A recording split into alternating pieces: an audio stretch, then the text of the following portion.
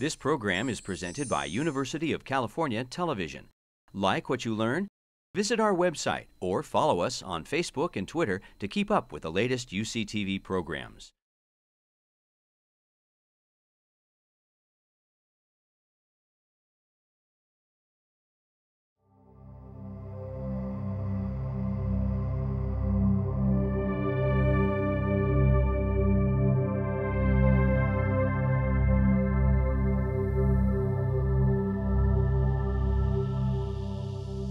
Good afternoon. It's a pleasure to be here. Thank you all for being here. I'm Bob Hass. I'm filling in for Giovanni Singleton, our administrator of the Lunch Poems. I've been reading Leonore Wilson's poetry for 30 years, maybe 20 years anyway. She is the poet laureate of Napa, California. She grew up in California and lives on the farm ranch of her family. She's a writer from the beginning for me, the first time I laid eyes on her work, of terrific vividness. The world comes alive in her poems. She has a great feeling for the California coast and a kind of California landscape. And there's something fierce, solid, I wanted to say almost maternal, if that's okay to say, about the way she cares for the world. I was looking at the quotations of the various poets who love her work and have tried to convey a sense what it's like, and they're all struggling toward what I found myself struggling toward, a way of saying this. Kathy Coleman says, a profound, wide-ranging, original, and feminine mind, a lush, passionate voice that is all impulse toward, all sense of the world that's out there that needs to be seen, and by being seen, known, and taken care of. My friend Joe Ahern says, the bright and difficult bursts of souls and poems in these wise and intricate, beautiful pieces of writing. Read them, he says, and become more human. Gary Short also talks about the way she bodies forth the world, just makes it solidly alive. If the world is in the care of poets, Leonore is the poet you want it to be in the care of. Her Western Solstice is published by, who is it published by, Leonore? Her books, and it's there, and she'll be happy to sign copies for you after. I'm very glad to have her here this afternoon. Please welcome Leonore Wilson.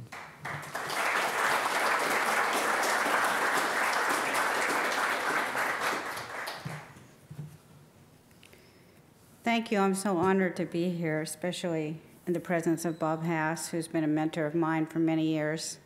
I'm going to read a few poems from Western Solstice, but a new book just came out called Tremendum Augustum, which means the awe-inspiring of the mysterious and the spiritual. And since it's Lent, I thought I'd read more poems from there because that's the direction my poems are moving.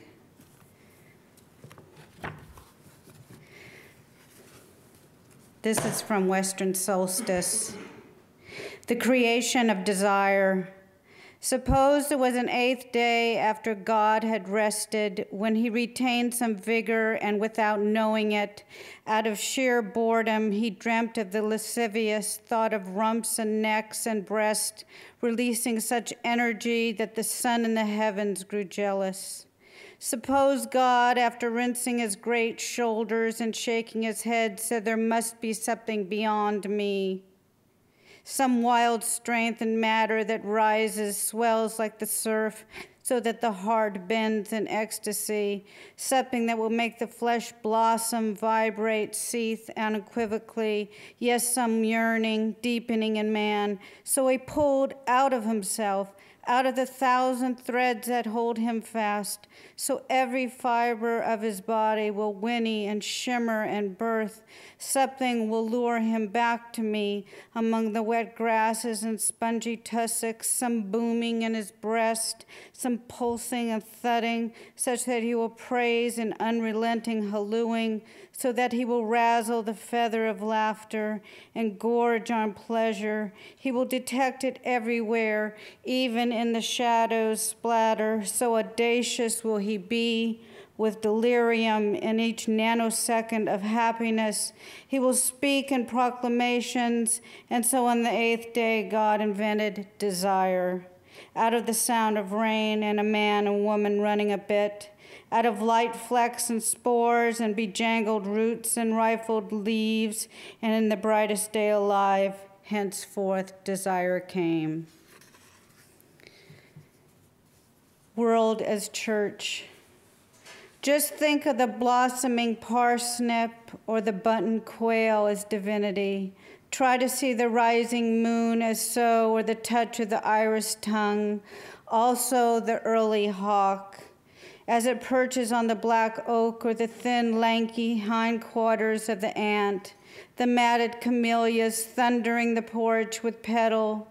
Discover the small motes of the dried pea, its husk like the cry of the pine cricket, and the dogma of arroyos and snowmelt, the passion of needlegrass and berries and mistletoe in December, when it reaches out to us with its heady midriff.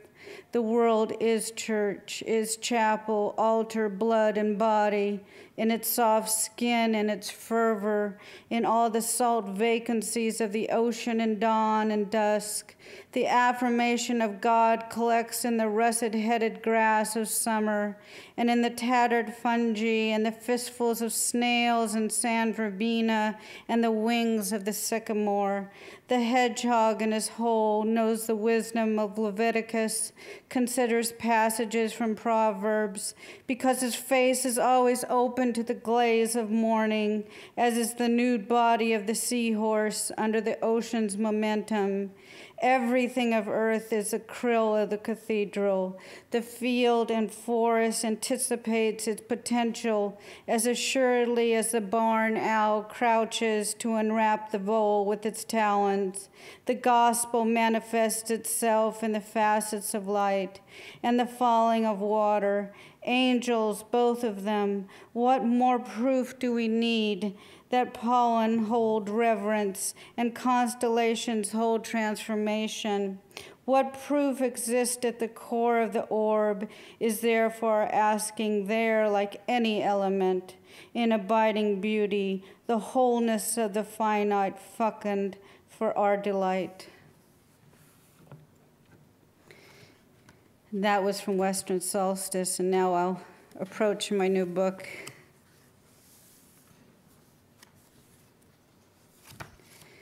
Tremendum Augustum.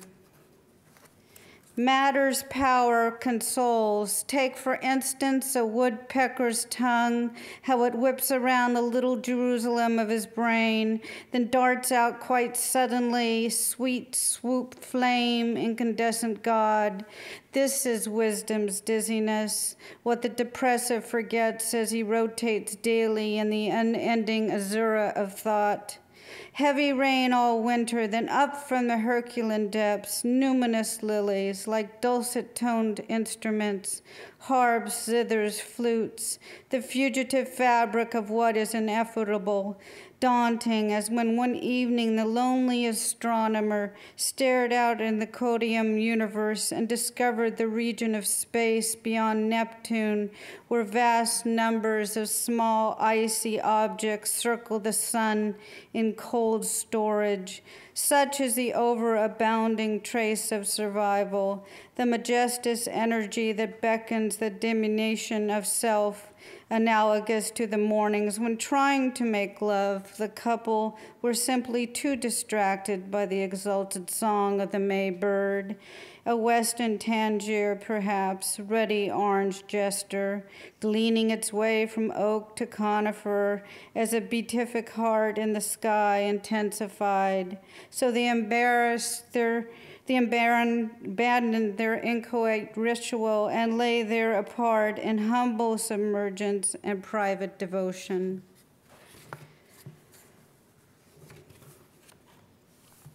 Pregaria. Admonishment no more, as we covered him with splayed sheaves gleaned from the desert fields. The calf butchered became the thick bawling in my throat. Then the once quiet wick of my tongue unleashed flame. All resilience and thirst I had kept invisible since he was a mere finger whorl inside my blood. Prescient weed growth of limbs, rock cape of shoulders, where the knurled wood found promise. What was in me, I believe, tore from heaven to hell, joining the golden sparks of those departed, and then I retreated behind my own stony cerement, where none who inquired could find me.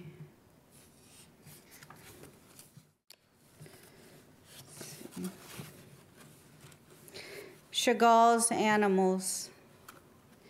In the cereal blue over Vitebsk village roofs, bright orange fish with wings and snakes worthy of thought, animals of the painter's childhood, lambs brought to slaughter, martyred cattle, butchered goats, those he caressed before their death, and asked forgiveness, so the wounded were not wounded, or condemned, or abandoned. Beasts tossing about in the heavens like rose petals over Adam and Eve, Calvary, and the raising of Lazarus. Blue ponies mounting the ocean's pinnacles, carps singing, herald angel birds, and seraphic horses brilliant and noble.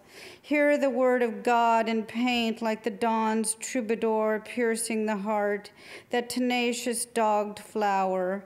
Animals of stable and barnyard, of unattainable myths soaring over little votive chapels, which rise like the voice and verse in the green song of hope, full of zeal and triumph, over Esau and birthright, over Isaac's near sacrifice and Hagar's casting forth, over the burnt-up land where light overtakes shadow, over rifles and bayonets and headlamps, over the executioner and gangs of orphans, lovers floating on pools of water, and pallid orphans, beggars, tricksters, over charwomen and virgins, fish with hovering sails, vipers and turtle doves, genderless creatures of every species, docile, released like fragrance, sweet incense, all with kindly, merry mother faces.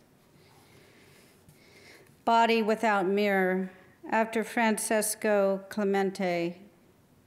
So try to see with him that the body is a comma in the text of the infinite, shelter between the external world and the inner, and the skin is the region in common between the space of a room and the space inside the body. There is this landscape of the world in inner matter, the inner in flux as much as the outer, face of the earth changing as much as the imagination. So looking this way, there's no mirror, only a blending or wanting to blend, and try to understand with them that the life of the imagination is just as real as the rational. The rational is a form of the imagination. Rational things are not any more necessary than imaginary things. They are just more substantial. All are real to the same degree. For instance, art and the atomic bomb have the same degree of reality in them. Everything is as vital as the other, no part of the self in charge, no need for integration when the fragmentary brings freedom, survival. And looking this way is quite becoming. So when your pen pulls memories into words from your imagination, you are as powerful as a llama or a shaman or the hawk grabbing the rabbit up in his talons from the Pacific, Brussels sprout fields, and the cry of the rabbit is the first cry of the newborn, or the just coming into. Follow me, reader. These places in your imagination frighten you, but you are no less frightening than the reality of those who lost everything during the Depression or the Holocaust or the fire that gutted out the Transients Hotel on Lombard Street this April. Now looking this way is peaceful, is it not? Is nothing more lovely or terrifying?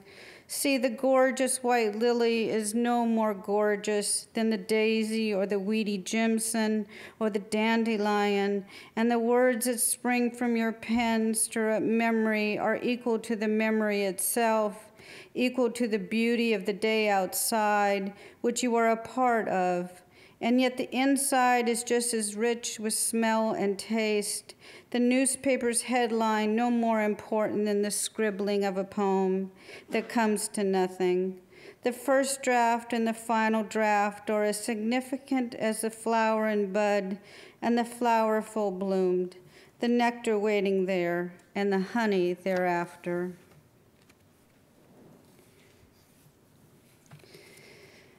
Franck's Sonata in A major, which is my favorite piece of music. Like a long-tailed star, lamp beating beneath your skin, the violin waves, white caps entombed, always since you heard it first. Imagine Swann hearing it too in a drizzly cold cafe in Paris, or Neruda lighting a cigarette or biting an apple as if it were a note. Both embracing the shoals of music, writer and composer enjoined, a sort of love cycle, violin and piano intertwined, the cry of each, how it calls and calls again, like the suitor at Penelope's window, the unraveling and unraveling of the loom, this undertaking distillation, like the animal sense of loss when my mother played it with all the weight of Telemachus in her fingers, this longing to be safe and whole, thick sorrow edging there, the wanting to be listened to, half-mated desire when she turned down the stereo just to hear the strings, the croon, while she sat at the white keys, and then the resting between movements, quivering pelt of silence, brook water held between stones, while the lodestar of language gathered up, the blending of instruments, morning moon against sunrise.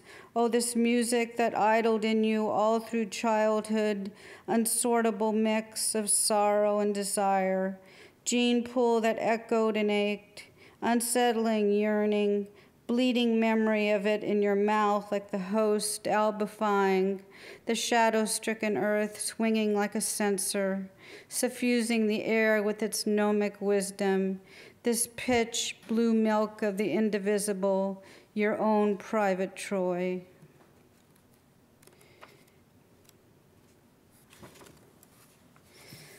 La Emerge.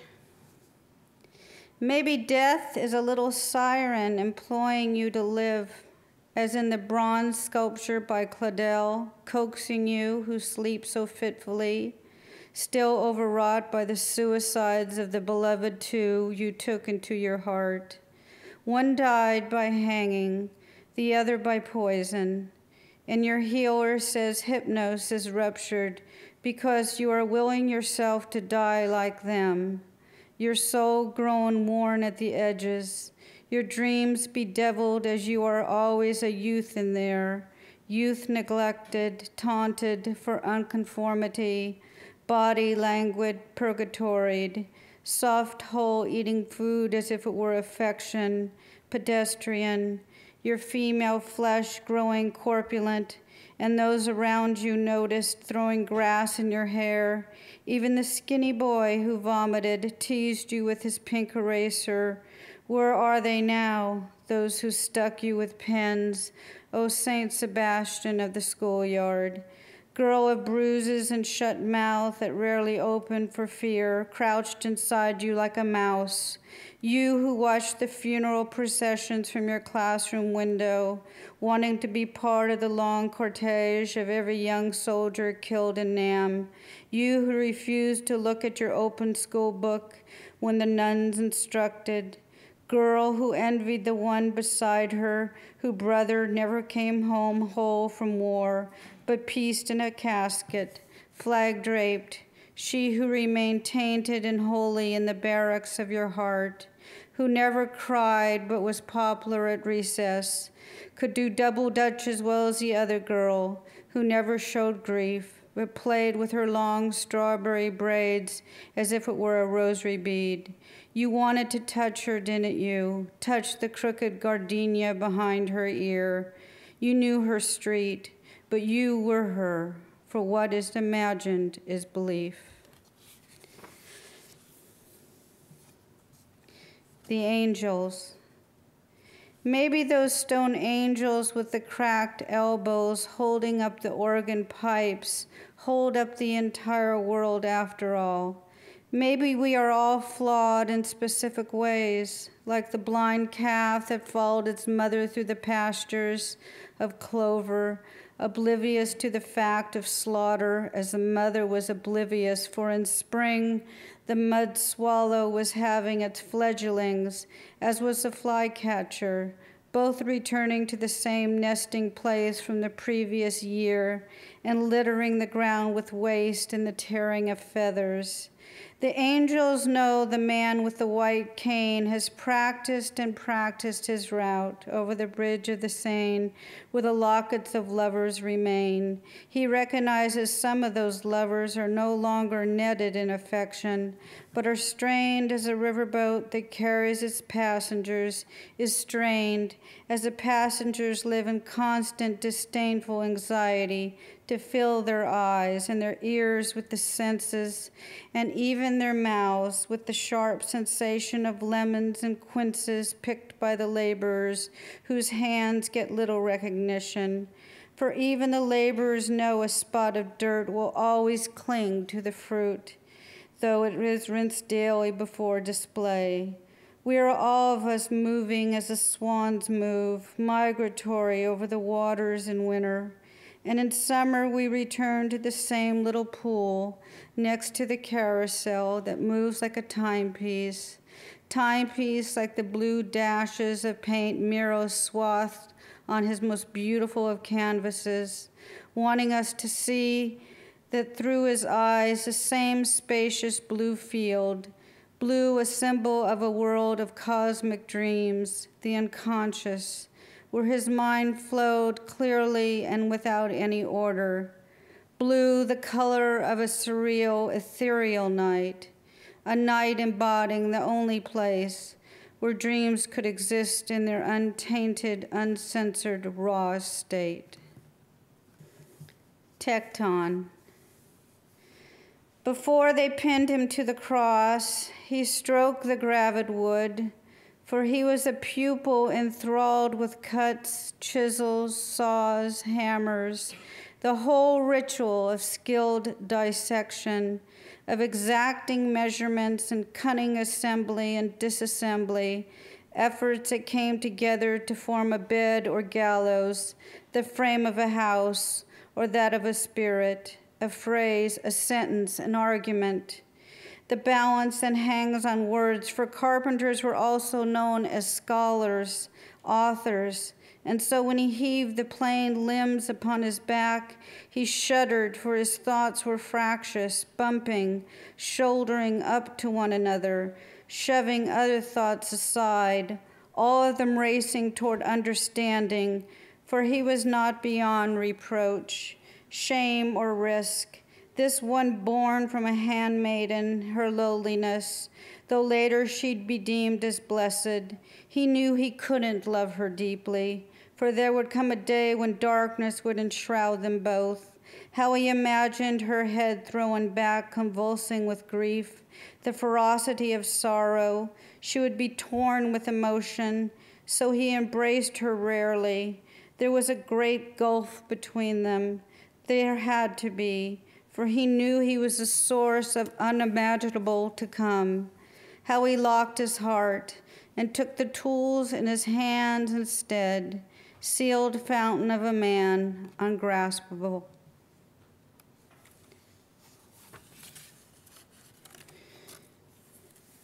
This next poem is an elegy to my friend who took his life. Good Friday, an elegy for Len. I walk the city like a widow, no anchor, core, or center. In my assembling of want, I walk, not stroll, domination of my heart's need, in the undifferentiated litany of Holy Week. I walk since after 3 years, the brain-crushing hours still exist since you took your life. My traitor, how I want to exorcise you, purge you like poison, you who thrive in the largesse of my psyche. There are things worse than death, that is, to leave the living languishing in exile, watching the clock second-hand sway slowly as a bayonet. I follow block after block, my shoulders ache, my throat dry, as if everything's obscured by a crypt of haze, though the breath of spring glistens on the faces of errant dogs and ailing beggars, and the church bells ring out as if to stop this incessant thinking of you in your 50s flat overlooking the starling's song, the red camellias bursting big as teacups, how my mind compiles the dates when you stayed alive and why. Afternoons we deliberated over things that were common knowledge and things ineffable, when I believed in happiness, lying in your curtained bed with the freshened linen over us. Life was often cruel and senseless, except for you, who could make windmills appear out of thin air, windmills and a river, meadows and green meadows. You who could make the whole of nature gentle and dreamy as you glided over your tartan rug in your blue dressing gown and served me tea and jam on a silver tray, making broad sweeps of your arms as if you were the Lenten full moon itself making waves. You wanted love, that innocuous little cloud that turned into a blaring wind. You wanted a man to fit your format, not a woman, certainly not one married, a mother, of parasitical milk and saturn shadows. Your despair was fueled by sickbed fools who crooked their middle fingers and left you swelling in regret. You were like me, seeing every tragedy as some postmodern resurrection. Bodies were vehicles of suffering, and you became the candles, the flowers, the pall, to those who determined your damnation. What a landslide of buried louts of those who told you about their harpy needs, which meant all the time you spent with them was followed by an indiscretion. Not yours, theirs. They were scavengers, disgruntled seeing you as a moment's property, cursory fortune, something to fee a venial appetite. And you, my fool, thought your own self-effacing humiliation, your unease could buoy up the living? Now look at what is left of us, I say. Here, let me whisper you a dozier of truth. I confessed I am transfused in the marrow of your bones, your ash, your living twin always waiting for that jolt of clarity to make me cease, keep me from these tired routes up and down in this imploding city of St. Francis.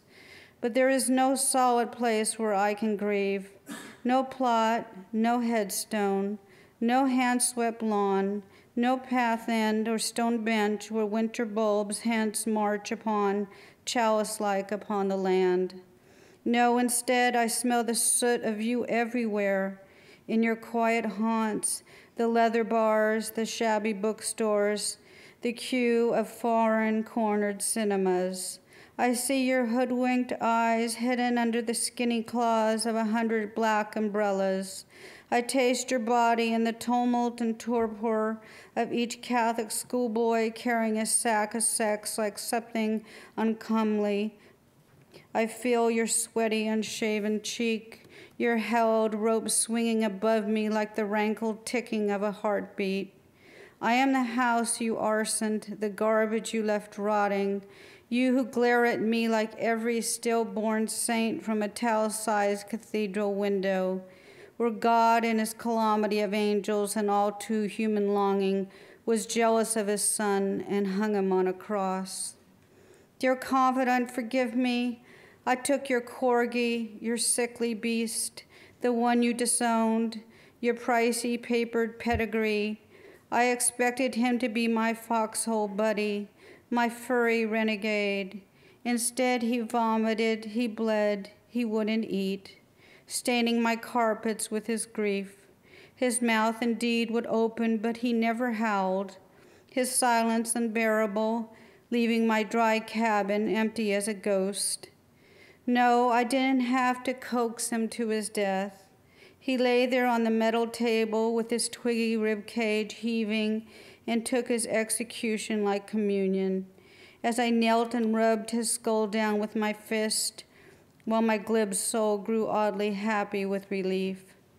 I left your favorite coats at the cleaners, the soft as dune grass jackets, one ripped like human flesh, as I imagine your mind was that awful goodbye day in February, when you tied yourself to the basement ceiling, mad Prometheus of your own doing, kicking in midair, suffocating in high relief.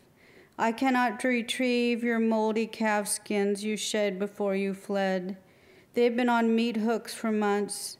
They scare me, tokens of your bullying and dread, frightful as mourning suits worn at a funeral. You had none, no service, that is, no incense censored above your name, no eulogy, no celebration of what you stood for. No one wanted it. You left no instructions. You just pitched yourself into the void, your invidious tongue nailing every obscenity down before you leapt into the pyre. So what do I want from you? Not your clothes, your scapulas, your dirty books, your whips, your pantry of Santeria statues. Not your poems or your opiates. You see, I'm flogged forward in this nightmare of bereavement. I walk ad infinitum, as if moving is some palliative or prayer, as if in my exodus I will find the meaning to this malady and absolve you, my love, my animus, you who left my thinning spirit raging like a sibyl. You could have given me some prescient warning like a foghorn. Your father snuffed himself out with a hose, your uncles with guns one by one. And so you phoned saying, never, never, I promise you, the losers. But ah, my liar, Savior Judas, then cease my constant drifting. Give me good reason you chose to be the final family idiot who did.